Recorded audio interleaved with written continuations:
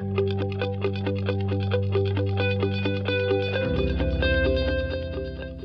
this is Daniel Burrus, author of Flash Foresight. I want to spend just a couple of minutes now talking about the 3D web. Now, notice I didn't say 3D television, where you have to wear those special glasses. No. We're talking about the internet in 3D. Let's think about it just for a second. A web browser, right now, whenever you go to a website, big company, IBM, doesn't matter, you're basically looking at a 2D website. It's a flat piece of paper, it's got a hyperlink in there, an embedded photograph or video. Well, that's 2D. So I have already been using a prototype of a 3D web browser. It's pretty easy to predict the future when you've already got it. And it's going to be coming your way pretty soon. So let's think about it and how it will literally transform all of our websites. Now, 3D web. First of all, let's just think for a second about why you don't need glasses. And the reason you don't need glasses is because the viewing angle of your computer has gotten much smaller. Why? It's a smartphone. It's a tablet. PC sales over the last couple of years has been going down. What's been going up dramatically? Well, the new PC, which is, of course, tablets and smartphones. That's your main computing device. Now remember, of course, we'll still have tablets, we'll still have desktops. Matter of fact, we'll still have mainframes.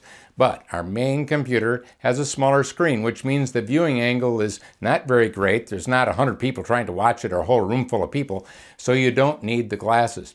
Already there are game stations and 3D gaming available with some of the kids' games today already. That means, hey, it's heading your way soon. And what would you be able to do with this? Well, let's just think for a second. If I am selling Lexus cars and I'm a dealership, you'll go to my 3D website and you'll be able to take a look at the new models, go inside the room, open the door, just walk right on in. You can walk around the models, take a look at them. If you like, you can open up the trunk. You can put some virtual golf clubs in the virtual trunk to see how they fit.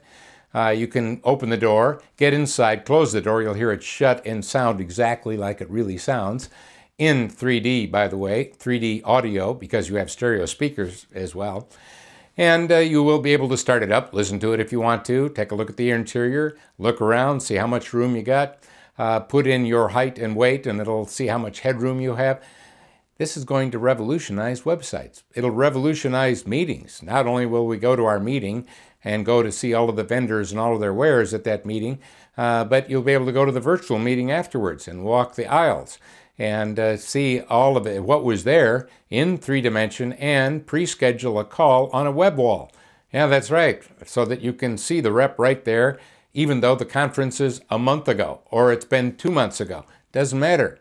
The conference goes on now in 3D. I've only given you a couple of quick applications, but I want you to think to yourself, how might we use the 3D website, since you know it's coming, in the 3D browser, to transform our business?